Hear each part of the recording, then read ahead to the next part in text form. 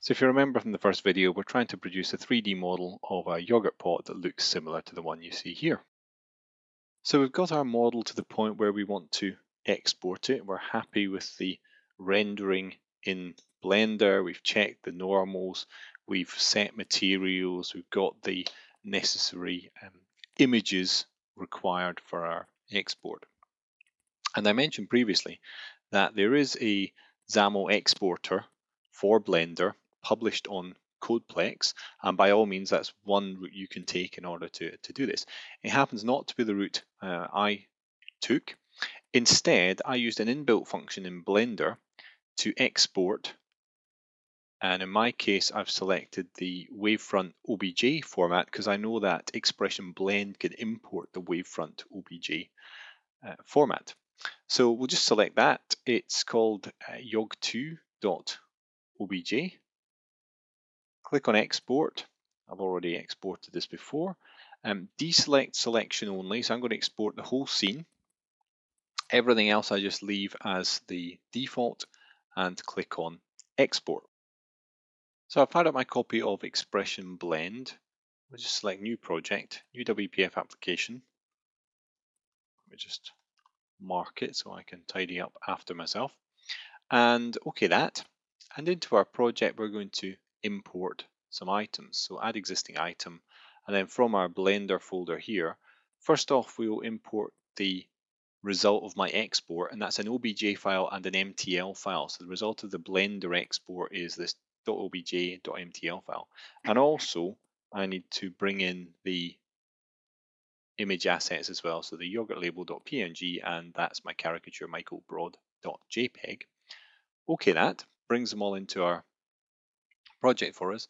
And then on the OBJ file, we can either select insert, so right click and select insert, or we can just drag and drop that into design surface. And you'll see that we have our 3D model. Of course, once you've got your model into Blend, then you can manipulate it to your heart's content. Here we can see our scene consists of a viewport 3D. It's got a camera, it's got a world. In that world, there is an ambient light, a directional light, and our main object is this default group.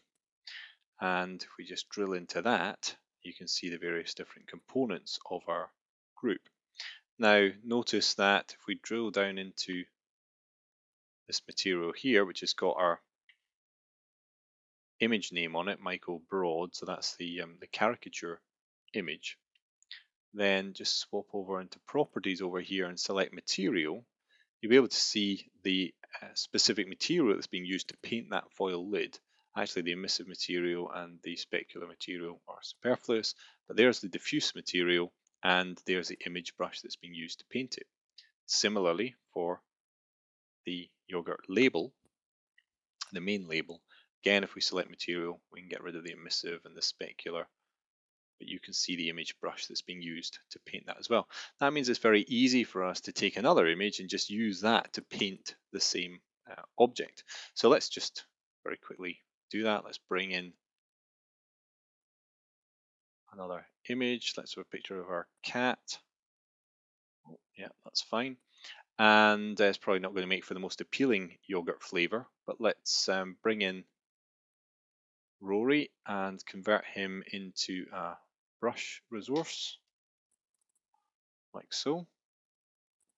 Then we can get rid of him again, and back into properties, into material, select our diffuse material, and I can pick Rory.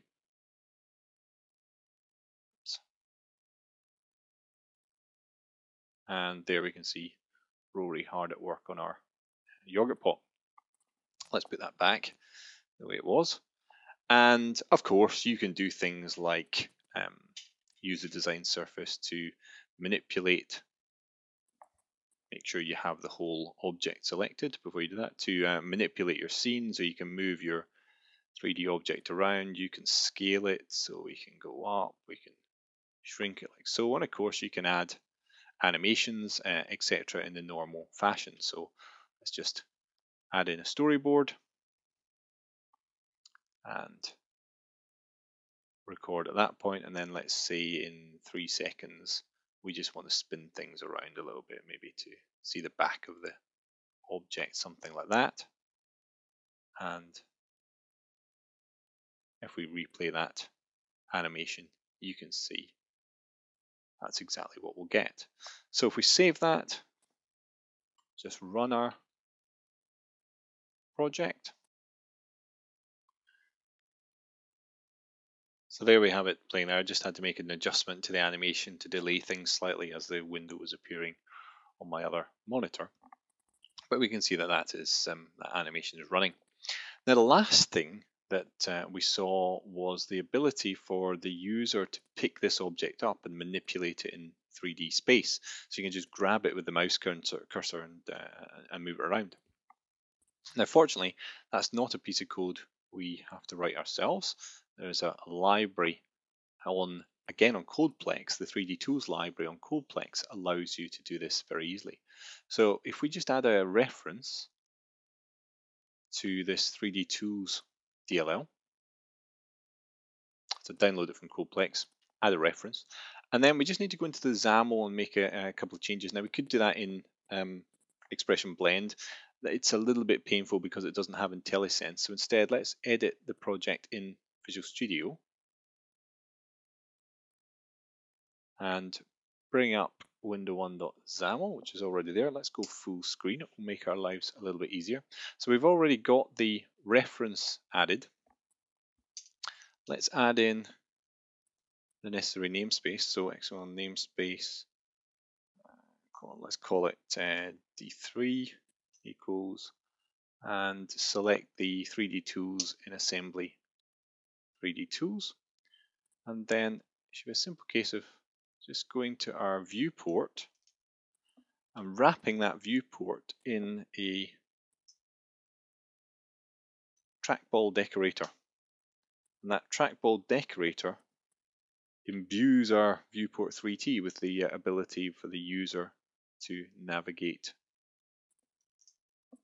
the object in 3D space. So paste that in there, just build and make sure everything works, and I'll hit F5.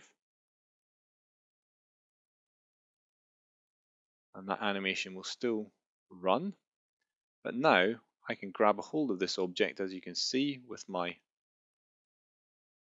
mouse and move it around in 3D space.